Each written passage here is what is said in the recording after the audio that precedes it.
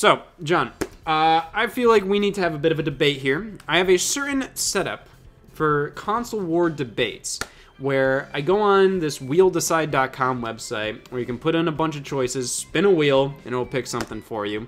But I don't want to do any basic little console wars thing like a Super Nintendo versus Sega Genesis, 360 versus PS3. Those are like the iconic ones throughout history. Snooze cruise. Yeah. I don't care about those. What we did is that we made a wheel full of about 10 or so random consoles. Some are actual consoles, some are just, you know, things like things like the Wii and whatnot. Or some are even accessories, because you can maybe consider this to be platforms. Something like the Kinect for Xbox One, because there are exclusive games for it. And the DK Bongos for GameCube was your suggestion. But yeah, so pretty much I'm gonna spin this wheel. And I'll spin it for me, and I'll spin it for you. And pretty much, whatever it lands on for me, I have to defend. And whatever it lands on for you, you have to defend. And then maybe afterwards, we'll reveal to each other maybe actually what we'd pick. You know, it doesn't matter. You can't tell me, like, if I get Vectrex and you get Master System, and you actually prefer the Vectrex, you can't tell me if you do or not. You have to defend your Master System till the end of time, or at least the end of this 20-minute or so debate. I'm committed to the cause. I won't chicken out. Exactly. Thank you. So, I will spin. I'll spin for me, and then I'll spin for you. All right, I got Master System. Perfect. Oh! All right. Okay, that's a decent one. Let's hope you get something like PlayStation 2. Let's see if, let's see. This is for John. Oh, I'm so scared. What am I getting? Ah, Nintendo 64 versus the Sega Master System. Okay, iconic lineup. Yeah. Do you want to start here with your opening statements, I guess? Sure. Or yeah. Okay. So go ahead. You have to defend the Nintendo 64. So Nintendo 64 was a revolutionary system. The push to 3D, many franchises making their transition for the first time, like Mario and Zelda and Pokemon, and so many others. Kirby kind of in 2D. 2.5D. But what made the N64 very interesting is many games are exclusive to that platform. They're made specifically for it. There was an entirely new design approach, but there was no like, oh, this could be a Super Nintendo game, because it was a different time. Whereas stuff like Master System, I think many of its games are derived from Genesis. Like, even though it came before, it sort of lived in that time span as well. So we got stuff like Sonic and Shinobi, which, or like Golden Axe, which are kind of like downgraded for Master System. Whereas N64 didn't have that at all, because all these games were made specifically for that console. We had fast loading times with cartridges, we don't need discs, and so you can just jump into a painting in Mario 64, and you're in the level. Revolutionary stuff. 4-player ports on the console as standard. No need for a multi-tap. You can play Smash Brothers or Mario Party or Mario Kart or GoldenEye. All these multiplayer classics that people still play today because of how fun they are. N64 truly was one of the most social systems of its time. And games just couldn't have existed anywhere else, because it was the time for 3D, and it's still a great console today. All right, well, I'm gonna absolutely wipe the floor with your statement here, with the Sega Master System, a console that is still going on to this very day, technically, in Brazil, because the Sega Master System is pretty cheap over there. Brazil has had various problems with console pricing. It's very expensive to get anything like a PS4 or PS5 there. Like it's thousands and thousands. Where the Sega Master System, Sega was able to get a good deal with a company called Tectoy, and yeah, they're able to pump them out there pretty easily. And it's one of the most popular consoles there because of it. Not just because it's cheap as dirt, but also because it has a wonderful lineup of games and great accessories too. The Sega Scope 3D glasses, the light phaser, I don't see that on Nintendo 64. Point made. There's also loads of Sonic games on there. Sonic games that are from the Game Gear, mostly. Or at least like they were then ported to the Game Gear. But you got things like Sonic 1, Sonic 2, Sonic Chaos, Sonic Blast, not Sonic Triple Trouble, unfortunately, but you had Sonic Spinball. And Master System was a really cool place for just some kind of D-makes of Genesis games, or D-makes of just games in general. You got Street Fighter 2, Mortal Kombat on there. There's so many just random weird ports on the Sega Master System that I find very intriguing. It's almost kind of like the middle ground between an NES and a Genesis. And I think that's what's really compelling about it. You get stuff like Double Dragon and Ninja Gaiden on there, which are kind of pretty different on the Sega Master System. In addition, you can play your Sega Master System games on the Genesis, which does show that Sega did show that the Master System did have some worth to continue supporting it via the Sega Genesis with the power base converter. You got some Sega games that, man, I kind of fell out of steam there. Yeah, you pulled the Brazil card too early. Yeah, well, some games are on cards on the Master System. Oh, no, I should have given that to you. Oh, man. That was pretty cool. The Master System is really neat, in my opinion. This is me talking from the heart, not necessarily trying to win an argument here. I think the Master System's really neat to look back on. It is something where it feels like kind of this weird alternate history kind of thing, where it's just like, oh, this was Sega during the NES era, before the Genesis, where they were trying to compete with the NES, but they couldn't really do it properly. Like, nothing on the Master System is ever really exciting, but it's really charming, I think. I think that's kind of what I get from the Master System. The Sonic titles on there, they're obviously not as good as what you'd get from Sonic 1, 2, 3, and Knuckles on the Genesis, but I do think they're quite charming, and I think it's really fun to kind of look back and just experience what Sega was like before the Genesis, because so much of Sega's history is pretty much Genesis, and that's kind of it. Whenever there's like a reference to something Sega related, it's almost always just Genesis, Mega Drive stuff. You know, they barely even mention Saturn or Dreamcast sometimes, where Master System is like this really wacky era of Sega that I think is really cool. Can we do something where we do a new debate every 5 minutes? I cannot do this much longer for Master System. Yeah, let's do it. Let's spin the wheel again. I can't. I don't know who won that one. I feel can't like do it. You had a bunch of good points in there. Yeah. You didn't mention that it only has 8 bits though, where 64 has 64 bits. You didn't mention Rumble Pack, which only N64 has. No Rumble Master System. The Master System does not have Rumble. The Master System does not have an analog stick. Unfortunately, no. I couldn't do much. Keep going for a second, because I accidentally clicked out of wheeldecide.com, so I'm gonna have to quickly throw these things back in. Okay, but the thing too, like Master System, I think a lot of its games, they had its pros. Like Phantasy Star was a cool exclusive game on that console. A lot of the downports, though, they're charming. I think it's cool seeing stuff like Altered Beast in 8-bit. But Altered Beast on Master System runs atrociously bad. And also, many of the games only came out in Europe. You can't trust people in Europe. Oh, you should know. What are your neighbors like? Have you ever met your neighbors? Them. Yeah. Don't even want to even look at them. I wouldn't look at them in the eyes though. Yeah. You can't trust them. Exactly. Well, we have a brand new wheel here. All right, I'm screwed. Oh. Okay, I got Pokemon Mini, and you have Game Gear. All right. Game Gear. All right. Okay, so Pokemon Mini versus Game Gear. Since you started last time, I'll start this time. All right. Pokemon Mini was a very interesting experiment by Nintendo. It was a great little combination of a Tamagotchi and a Game Boy. And the tech behind this thing is wild. You have an infrared sensor, maybe. You have a rumble motor. You have a motion sensor. In 2001, that's pretty wild. And the fact that this game system is so small and has interchangeable cartridges, and you can play games like Pokemon Tetris, Pokemon Party, Pokemon Pinball, it's pretty wild. I think it's pretty damn cool. The screen is very nice on it, even though it's just a simple little LED, well, not even an LED. I don't even know, just pretty much like no color screen, no backlight. It's just pretty much using like calculator technology, I guess. But it looks pretty cool, and it's very clear. It's something where I can imagine for any Pokemaniac out there, it's pretty cool. And you can play your little Pokemon minigames on the go. You can experience Pokemon fun in the palm of your hand. There's more games than you may expect for it, which I think is pretty neat. Like I said, you have Pokemon Tetris, you have puzzle games, pinball games, party games, all that kind of stuff. The Pokemon Mini is one of Nintendo's crowning achievements in the handheld space. And go on and debate and defend your silly little stupid Sega handheld. Well, you said it yourself. Basically a calculator, the Pokemon Mini.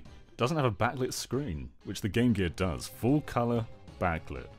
It's surpassing the Game Boy. You've got this beautiful screen, doesn't blur at all. I don't trust anyone who says it does. It's stunning. You can play Sonic in any time of day, in the dark if you want to. You can see that beautiful blue boy in crystal clear quality. You've got 2 buttons, you've got a D-pad, and you can play console quality games on the go. Stuff that the Master System has, you can play on a handheld. You can play it in the car. You can play Columns. You can play Sonic 1 and 2, and as Triple Trouble, which the Master System didn't. And there's also stuff like, there's Japan-exclusive games like Panzer Dragoon Junior, I think it's called. And you've also got like Natsu, Puyo, and so many other classics for the Game Gear. And it truly spits in the face of the Pokemon Mini with its sheer library. You've got so many games that you can play. You can plug it into the wall. Some people say that the battery life goes too quickly. Those people can't afford plug sockets. You can just plug it in and play whenever you want to.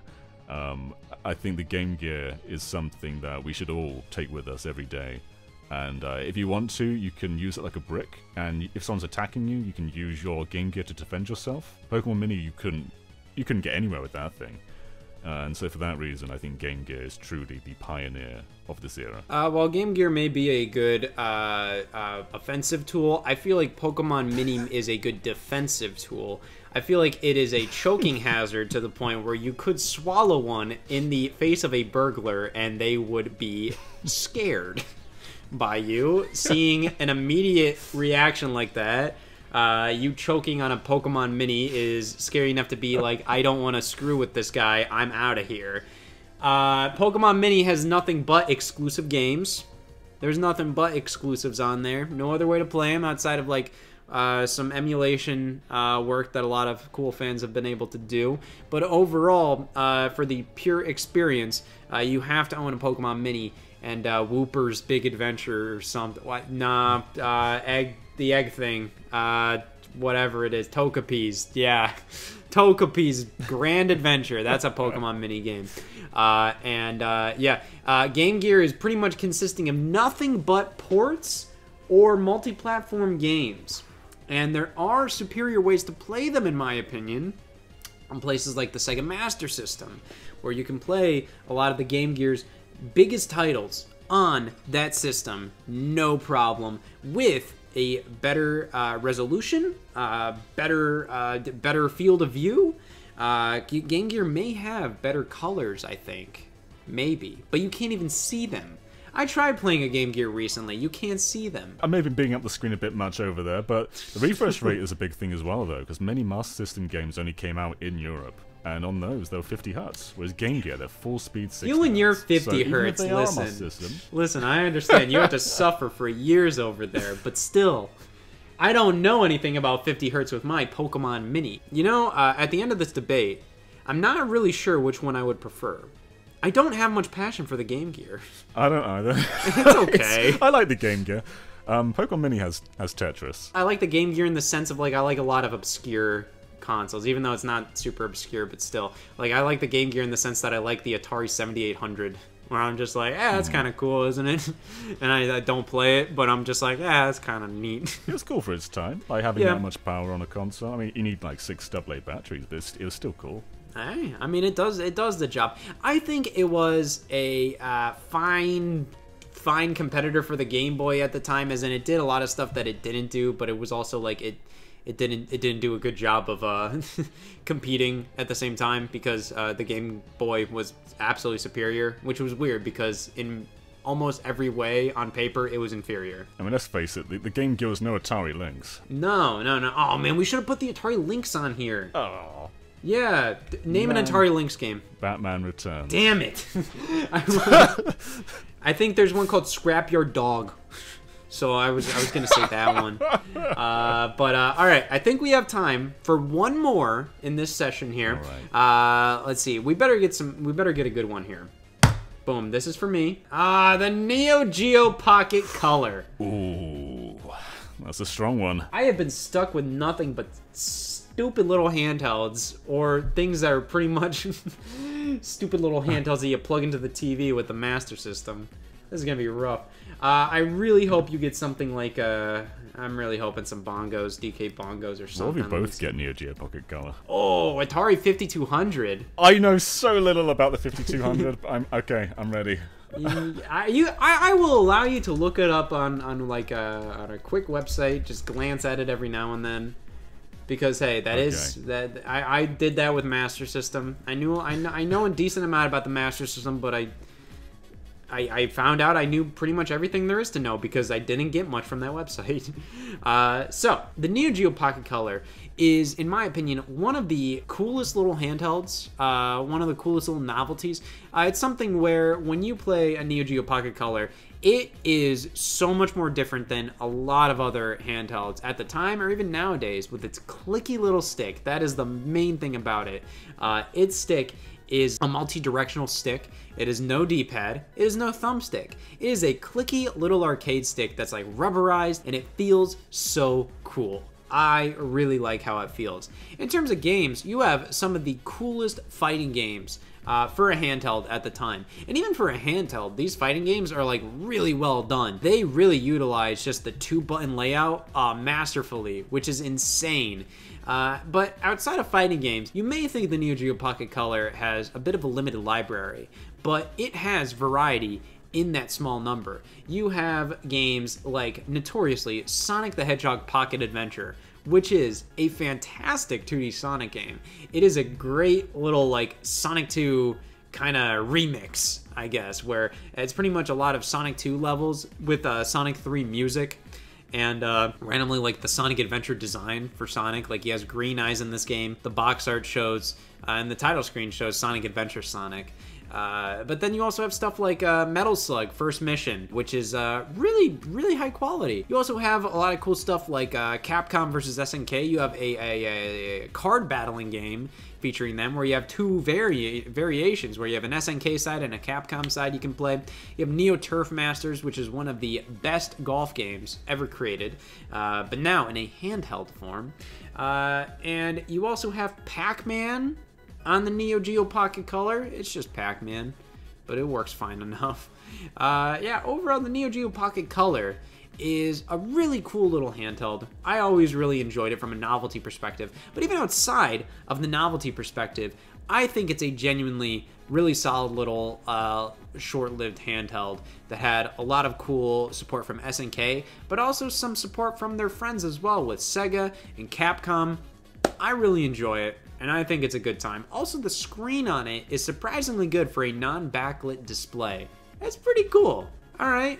What do you have to say about the Atari 5200 in comparison? Well, I struggle to disparage the Neo Geo Pocket Color, because it is a cool little system. But as you said, no backlight display. Whereas with a Atari 5200, depending on the TV you've got, you can have any display you want. You can have an OLED attached to this thing. You can have a CRT if you want. You can have any display and it can look crystal clear if you've got the setup. Now, the Atari 5200, I think, has gone down in history as the doubler. So, when people were talking about the successor to the Xbox 360, many of the codenames were like, oh, Xbox 720.